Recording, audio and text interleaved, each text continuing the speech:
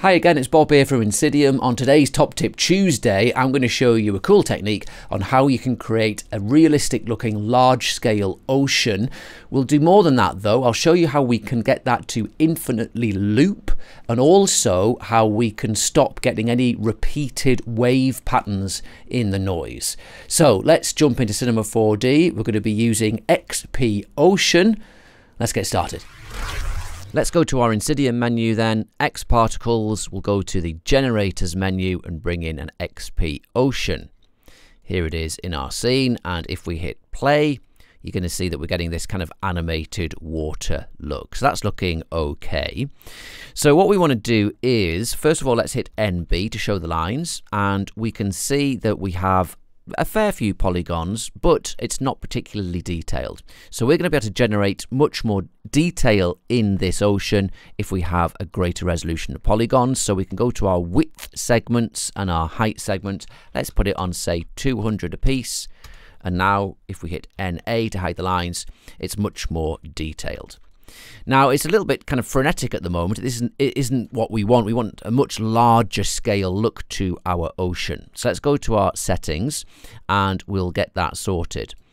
First of all, we're going to massively increase the wind speed, which is going to kind of simulate kind of gale force winds, and we're going to get a much more kind of huge swell of water animating through our scene. So we've done that. Let's now increase the wave height a little bit. That's looking cool. We're going to reduce the time scales. This isn't animating quite as quickly, something like that. And now what we can do, this is using a Tessendorf noise to generate these animated waves, and we can increase the resolution of that underlying noise. Let's put it on, say, 256, and you're going to see more detail in that noise. Let's just exaggerate that. We'll put it on 512. We get even more detail, but you can see that it considerably slows down our simulation, the playing in our viewport. So let's just put that down. You want a nice middle ground. 256 is giving us good detail, but we're getting good playback as well. Now what we're going to do is we're going to explore choppiness. Now if we increase the choppiness, it's going to stretch out this noise. Look, and it's kind of gathering it in at the highest points. If we go too far, it totally breaks the mesh. But if we just bring this choppiness up to the point where it's just about to start folding in on itself, and it's creating a really nice bit of detail. So now let's just have a look at damping and wind direction. So if we reduce this damping amount completely, put it on 0, you're going to see that there's no kind of current going on here. The water is just reflecting back and forth as if it was in a closed container. If we add some damping, and we put the damping on full, in fact, you'll see that, look, we're getting the full strength wind direction, and now we've kind of simulated this really strong current going along the plus Z. If we change the wind direction, we can change that. Look, it's going down now it's going to the left, and so on. So now what we want to do, so we want this current, but we'll just reduce it so we have a little bit of those reflections. We're just going to add a little bit more realism to the movement of our water. Okay, so that's looking pretty cool. First, before we start making this look more interesting, we're going to loop it. So if you see, when our playhead gets to the end of our 180 frames, obviously it snaps. We haven't got a looping animation here. There you go.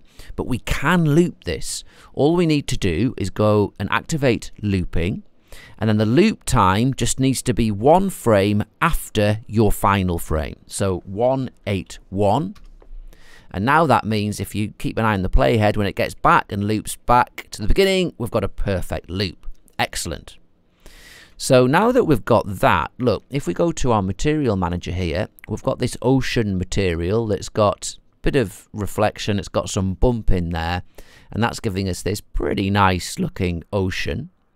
But we've got a slight problem in our current setup. If we increase the scale by dragging out the handles of our xpOcean, very quickly it starts to get too repetitive. It looks all of the same when we're trying to simulate this big ocean. So what can we do? Well, here is a brilliant trick.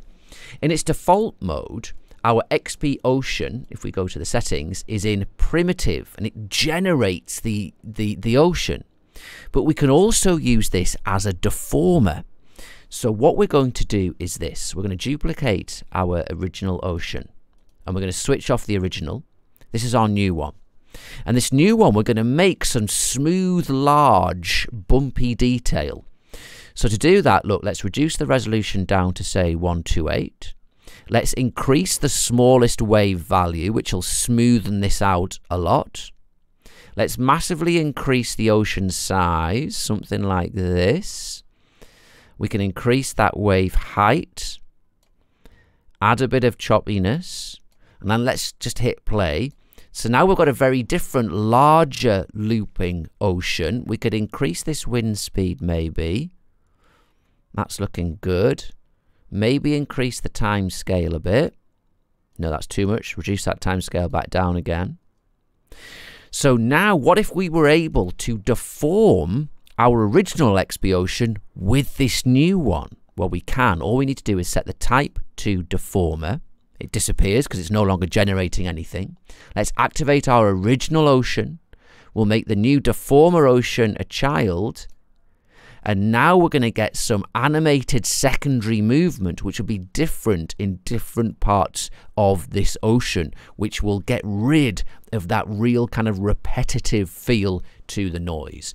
And obviously you can layer up as many of these additional deformers as you like. And there we go. We've got a looping, large scale, really nice animating ocean in our viewport, set up pretty easily using the fantastic xpOcean.